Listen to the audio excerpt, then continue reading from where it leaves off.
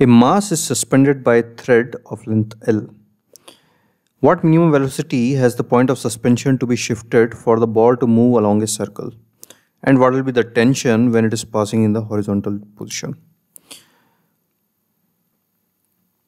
Here, the point of suspension is shifting in the horizontal direction with velocity v. So point of suspension is a part of the reference frame itself.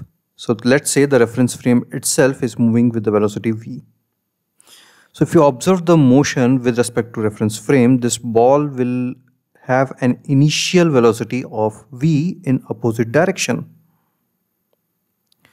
So this is the relative velocity of ball with respect to frame. And also with respect to frame, there is no pseudo force as acceleration of frame itself is 0.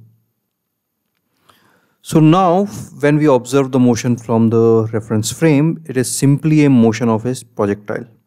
Sorry, not a projectile, it's the motion of a simple pendulum of length L, which has an initial velocity of v. So we need to find what should be this v such that it travels around in a circle. So let's assume that it has completed the circle and it has just reached the point R with velocity v2. Now, in order to complete the circle with minimum velocity, tension in the thread must not become 0 until it reaches the top. So when it reaches the top, only then let's say the tension becomes 0. So now this ball has only one force, gravity towards down, and its acceleration towards down is v2 square by r, that is normal acceleration. So we'll do F is equal to ma at point r. So at r, F is equal to ma, F is mg, and a is an, which is v2 square by r. So v2 square by L, that is our first equation. Second, we will get a relation between v and v2 by energy conservation. So final velocity half mv2 square is equal to half mv square minus mg into 2L, which gives v is equal to root 5gl.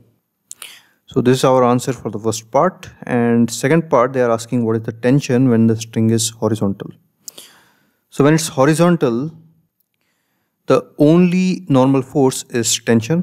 So we can write tension is equal to mv1 square by L. So we are assuming this velocity to be v1. This is our first equation, but we have two variables t and v1. So second equation we will get by relating v and v1 by energy. So final velocity half mv1 square is equal to initial kinetic energy half mv square minus gain in potential energy mgl.